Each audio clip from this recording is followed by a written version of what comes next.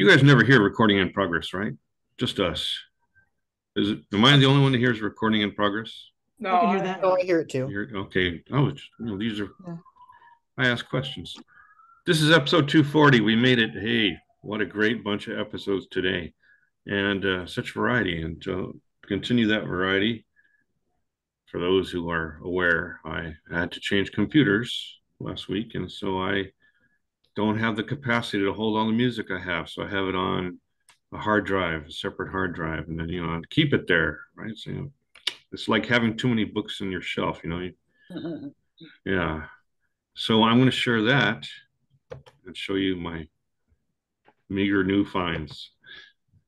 And I'm not definitely going to share all of these, but this is my menu for today. And Spencer made me think about hard rock.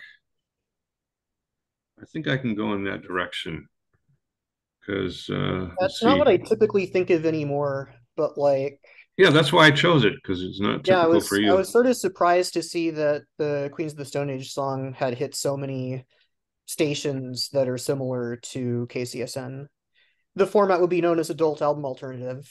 Yeah, yeah. Hey, know it well. I mean, there are a few outlets like that are really great from Yeah, no, I different think cities a lot. across the country, right? Yeah, Oh yeah, no, adult album alternative it's a yeah. format. It's been a format since like the early 90s roughly. My mom used to listen to a station called, what was it, FM 1019. It was on Oh, during yeah. the mid That 90s. was a hard rock station. Aha, no, it wasn't. It was I the know, opposite. 101.9. So, just to make you No, feel it's more of a good. folk singer songwriter station. That's more what I typically go for, is stuff like that. It's kind of that of the indie variety. Yeah. I got three hard rock bands visible here right now. I'm going to point them out and share them. The earliest of them that I found was Wanka down in the corner there. And because I can, I like to play snips, especially because these bands are so not well known that I never get in trouble for sharing snips. So I'll turn on the sound before I start the snip. Hey, there we go. And then I look at those titles. I think to myself, let's go in the wrong door. What could possibly go wrong? There you go.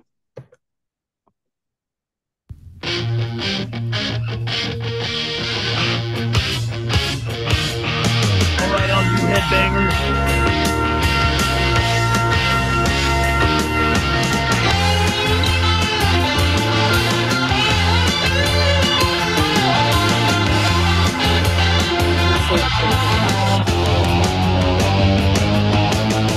Rocking on down the northern line.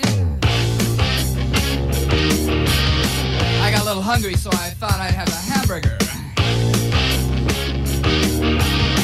I tried to get lucky in the restaurant car. There's nothing doing, so I headed for the bar.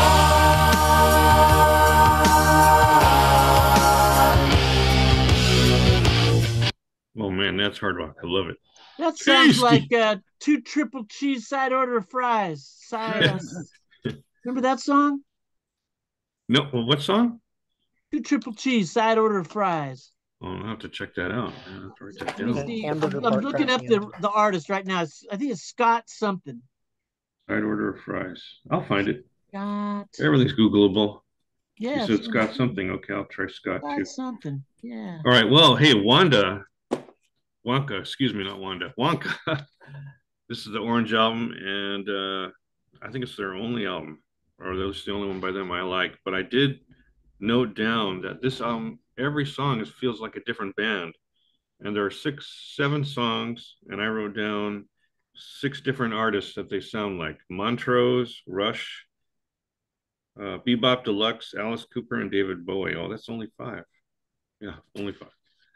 So yeah, there's a lot of different aesthetics in this group, so that's definitely one I'd highly recommend. They're a lot of fun. All right, back to the list.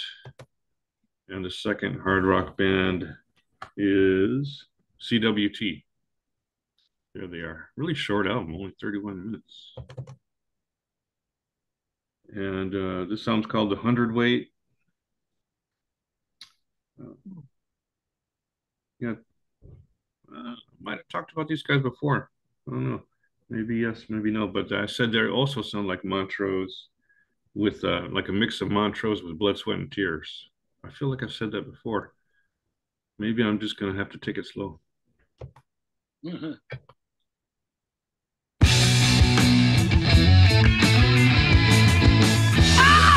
yeah, let me look and let me see what I can find.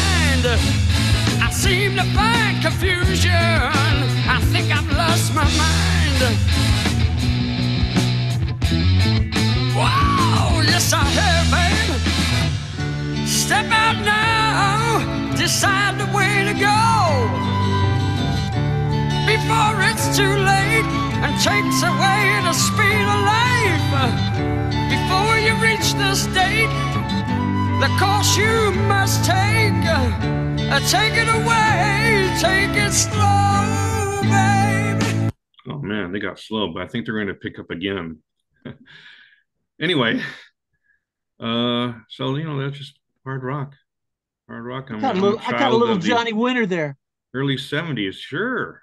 Sure, yeah. There's a little blues rock going on there. Yeah, a little blues rock going on. Yeah. Okay, so finally, get back to that list. This is the newest hard rock one. Yeah, they're called Snail. Snail.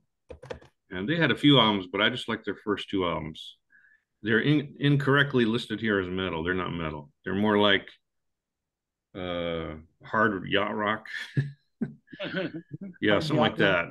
Like Journey, that kind of thing. So let me put on one of their songs.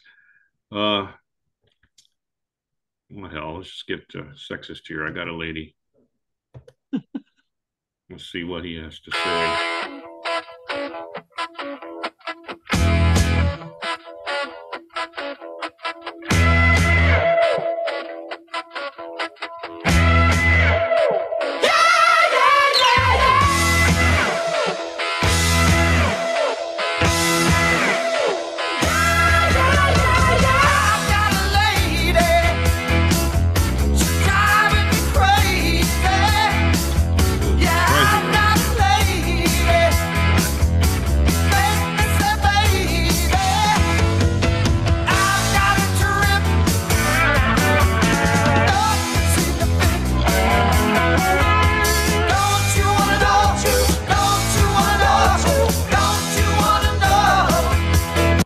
Okay, I'll go. That's practically easily listening music for me. Man, I can put that on and totally ignore it and just let the vibe sink in. They kind of have a Edgar Winter band sound, Blockhead. Yeah, all that early 70s stuff. You guys are naming the bands left I and right. mentioned them too. I said getting China Grove, Fool for the City vibes. Yeah. Does sound like Rocky Mountain Way. Yeah. It's so commercial. Pretty much all those are in the key of E major, so I can see those comparisons. Let's see. I think there was one more thing I can tell you about Snail. No. Did people make tracks to their concerts? No. If they even do them, I'll have to research that one. That was a new find, but it was. I had to get that one off of my chest. All right, so that's hard rock. If you're willing to check out hard rock, those are 3 acts that I would recommend to fulfill that need to crunch. And that's episode 240 of Fine Music. I hope you enjoyed the variety today, and we'll try to do that for you every week. See you next week. Have a great holiday, everybody. Thanks, you guys. Be safe. Take care.